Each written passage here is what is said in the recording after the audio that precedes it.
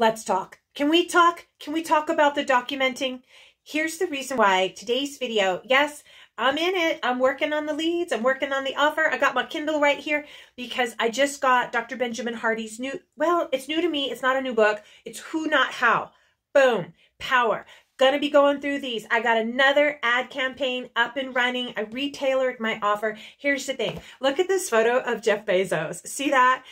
I know that Alex has said in one of his talks or presentations that he wishes that Jeff Bezos, Elon Musk, Bill Gates, that they had documented the journey from starting to getting to a level of success where they wanted to be and then could keep building on it. Here's the point. I hope you two are documenting the whole 90-day challenge. Yes, it's for me. Yes, it's for my own personal accountability. But I know right now watching, there's someone, you are like me too. You want to go from here to there. It's like a line from one of my favorite good, bad movies, Night and Day. The character Roy Miller, played by Tom Cruise, America's movie star. He says, June, with me, without me.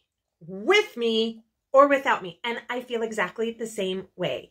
That I'm with Alex and Layla Hormozi and Dr. Benjamin Hardy, and with them, without them. I am documenting the journey, 90 days to 100K in book sales for 365 days of positivity, 1 week encouragement daily. Are you documenting the same? Because you know what? As you get your success in this and then it grows to another level, there's going to be a place where you feel like,